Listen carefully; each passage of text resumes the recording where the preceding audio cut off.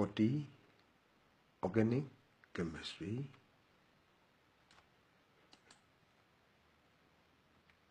Grade 10. Today, lesson 2 sabame. Lesson 1 ma to organic chemistry ye hydrocarbon အကြောင်းတွေနဲ့ပတ်သက်ပြီး bond order လေးကိုတင်ပြပြပါပြီ။အခု lesson 2 မှာကျတော့ဘာစမလဲလို့ပြောရင် hydrocarbon တွေရဲ့ family တစ်ခုဖြစ်တဲ့ alkanes ပထမဆုံး family မိသားစုဖြစ်တဲ့ alkane နဲ့စမှာပဲ။ alkane ကိုဟိုရှေ့တော့ paraffin PARAFFIN paraffin လို့လည်းခေါ်ပါတယ်။ဒါတခြား meaning တစ်ခုဖြစ်ပါတယ်။ဒါကြောင့်မှတ်ထားမှာ alkane or paraffins ဒါကြောင့် paraffin ဆိုမေးရင်ဒါ alkane ကိုပြောတယ်လို့မှတ်ထားရပါမယ်။ဒါကြောင့် alkane နဲ့စပါမယ်။ lesson 1မှာတော့တင်ထားပြီးပါပြီ။ hydrocarbon အမျိုးအစားမျိုးရှိတယ်။အဲဒီမှာ hydrocarbon ရဲ့အောက်မှာ carbon အရေအတွက် n ရှိရင် hydrogen အရေအတွက်ဒီ 2n+2 ရှိရမယ်လို့ lesson 1မှာတင်ထားပြီးပါပြီ။ဒါကြောင့်ဒါကိုဘာလို့ခေါ်လဲဆိုရင် general formula ယေဘုယျ formula လို့ခေါ်ပါတယ်။ဒါကြောင့် alkane ရဲ့ယေဘုယျ formula က CnH2n+2 ဖြစ်ပါတယ်။ဒီ lesson 1မှာပဲယေဘုယျတင်ထားပြီးပြီ။ hydrocarbon မှာအမျိုးအစားနှမျိုးရှိပါတယ်။ saturated နဲ့ unsaturated hydrocarbon ရှိတယ်လို့သိထားပြီးသားပါ။ ANED တိုက်ရော hydrocarbon အနေနဲ့ပြီးဝ hydrocarbon ဖြစ်တဲ့အတွက် saturated hydrocarbon ဖြစ်ပါတယ်။နောက်တစ်ခုကတော့ type of bond အနေနဲ့ပြောချင်တာကတခါကျရင် type of bond မှာမှားတတ်တဲ့အချက်လေးရှိပါတယ်။ဥပမာ chapter 1မှာလို့ metal နဲ့ non-metal ပေါင်းရင် ionic bond non-metal နဲ့ non-metal ပေါင်းရင် covalent bond အဲ့ဒါလေးနဲ့တော့မှတ်တတ်ပါတယ်။တကယ်တော့ organic compound လေးဟာ covalent bond တက်စီဖက်ဆက်စီလို့ခေါ်တဲ့ covalent bond နဲ့သာစီးနှောင်ထားပါတယ်။ဒါကြောင့် type of bond လို့မေးဖြေရမှာ single covalent bond double covalent bond triple covalent bond တို့တော့ organic compound မှန်သမျှသည် covalent bond တက်စီဖြစ်သောကြောင့် covalent bond ကိုပြောလေပြောတာမရှိတော့ပါ။ဒါကြောင့် type of bond အနေနဲ့ ANE ဖြစ်သောကြောင့် single bond ဖြစ်ပါတယ်။အခုနောက်တစ်စိတ်အနေနဲ့ molecular formulae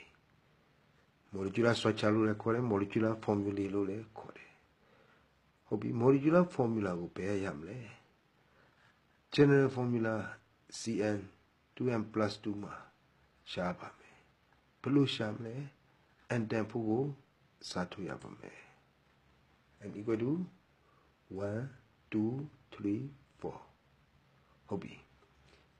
n equal to 1အဲဆိုရင်တွက်မယ် CnH2n+2 ကာဗွန်တစ်လုံးဆိုရင်နှစ်တလီနှစ်နဲ့ပေါင်းရင်4ဒါကြောင့် CH4 ရရှိပါမယ်။နောက်ခု n equal to 2 C2 နှစ်ဒီ4နဲ့နှစ်ပေါင်း6 C2H6 ကိုရရှိပါမယ်။နောက်တစ်ခုက n equal to 3 3နှစ်ဒီ6နဲ့နှစ်ပေါင်း8 C3H8 ကိုရပါမယ်။ n equal to 4 4နှစ်ဒီ8နဲ့နှစ်ပေါင်းရင်10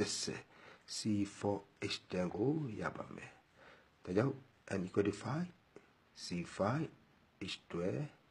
n equal to 6 C6H40 n equal to 7 C7H60 n equal to 8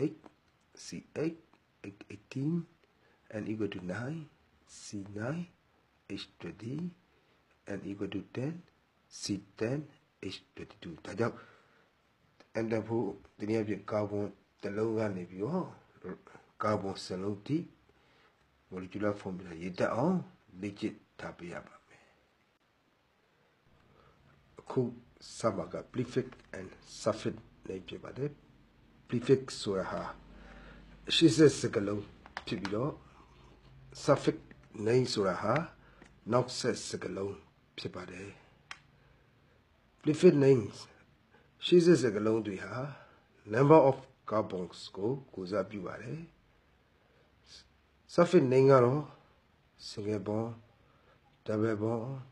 triple bond လို့ခေါ်တဲ့ ANE ENE နဲ့ YNE ကိုစားပြုပါတယ်ဒါကြောင့်ပထမဆုံး CH4 ရဲ့နာမည်လေးကို prefix နဲ့ suffix name ကြည့်ရမယ် CH4 carbon ရေအတွက်ဒီ number of carbon atoms equal to 1တို့ကြောင့် prefix name နေနဲ့ me ဆိုစကားလုံးကိုသုံးပြပါတယ်ထို့နောက် CH4 ဒီ ANE ဖြစ်သောကြောင့်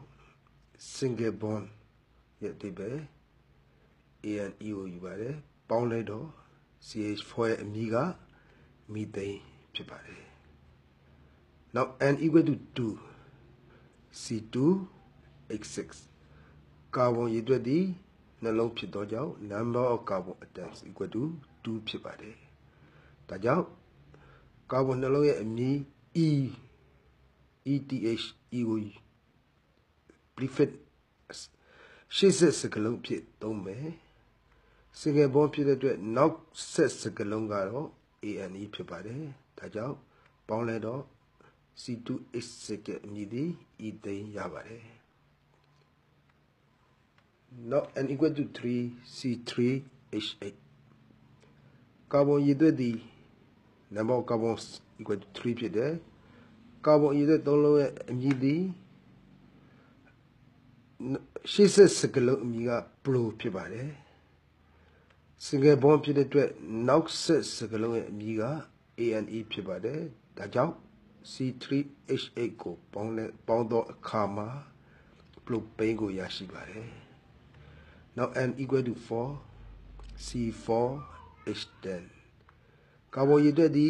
၄လုံးဖြစ်ပါတယ်ဒါကြောင့် number of carbon atom equal to 4ဖြစ်ပါတယ် carbon ရေအတွက်၄လုံးကို bute ဆိုတဲ့စကားလုံး BUT bute ဆိုတဲ့စကားလုံးနဲ့ရှေ့ဆက်စကားလုံးဖြစ်သုံးပြပါမယ် single bond ဖြစ်သောကြောင့်နောက်ဆက်စကားလုံးက ANE ဖြစ်ပါတယ်ဒါကြောင့် C4H10 ရဲ့အမည်ဒီ butane ဖြစ်ပါတယ်ထိုနေရာမှာပြောချင်တာက butane ကို butane ဆိုပြီးတော့ဖတ်တာကိုတွေ့ပူပါတယ် BUT ဘတ်လို့အတန်မထွက်ရပါဘူး BUTANE butane ပဲအတန်ထွက်ပေးရပါမယ်နောက်တစ်ခုကတော့ C5H12 C5H12 ကာဗွန်အရည်အတွက်ဒီ၅လုံးဖြစ်တဲ့အတွက်၅လုံးရဲ့အရည်အတွက်ကိုတော့ pen ဆိုတော့ရှေ့ဆက်စကားလုံးဖြစ်အသုံးပြုပြီးတော့ single bond ဖြစ်သောကြောင့်နောက်ဆက်စကားလုံးလေးဖြစ် ANE ကိုအသုံးပြုပါမယ်ပေါင်းလိုက်တော့ C5H12 အမည်ဒီ pentane ဖြစ်ပါတယ်ထိုဒီမှာပြောချင်တာကကာဗွန်1 to 4ဆိုရင်အခုရှိမှပြောသွားတာတွေ့ပါမယ်ကာဗွန်တစ်လုံးဆိုရင်မီအဲ့ဒီမီဒီဘယ်ကဆင်းသက်လာလဲလို့ပြောရင်မီတနိုဝစ်အက်ဆစ်ကရှေ့ဆက်စကလုံးမီကိုယူထားခြင်းဖြစ်ပါတယ်နောက်ကာဗွန်ရည်အတွက်နှလုံးကို E လို့ယူထားခြင်းဒီဘယ်ကဆင်းသက်လာလဲဆို ether ဆိုတဲ့စကလုံးမှာ E shape ဆက်စကလုံးဖြစ်တော့ shape ဆက်စကလုံး E ကိုသာယူထားခြင်းဖြစ်ပါတယ် propanoic acid pro ဆိုတာကာဗွန်၃လုံးကိုစားပြုပါတယ်သူကာဗွန်၃လုံးရဲ့ shape ဆက်စကလုံးဒီ propanoic acid ကနေဆင်းသက်လာပါတယ်နောက်ကာဗွန်၄လုံးဖြစ်တဲ့ BUT ဒီ butyric acid ဆိုခေါ်တဲ့ရှေ့ဆက်စကလုံး bu ကနေပြီးတော့ဆင်းသက်လာပါတယ်ဒါတွေကကာဗွန်တစ်လုံးကနေကာဗွန်၄လုံးထိသုံးပြုသော prefix name များဖြစ်ပါတယ်သို့တော့ carbon ngalong kasabiro pauti aleso Latin prefix name koတွေ့ရပါတယ်ဟော Latin prefix name ဆိုတာဥပမာတစ်ကို mono နှစ်ကို die သုံးကို try လေးကို tetra ငါဆိုရင်တော့ penta အဲ့ဒီမှာစပြီးတော့ carbon ငါလုံး penta ကနေစပြီးတော့အသုံးပြုတာကိုတွေ့ရပါတယ်ဥပမာ penta ဆိုရင်ငါလုံး hexa ဆိုရင်6 hepta ဆိုရင်9 octa ဆိုရင်8 nona ဆိုရင်9 deca ဆိုရင်10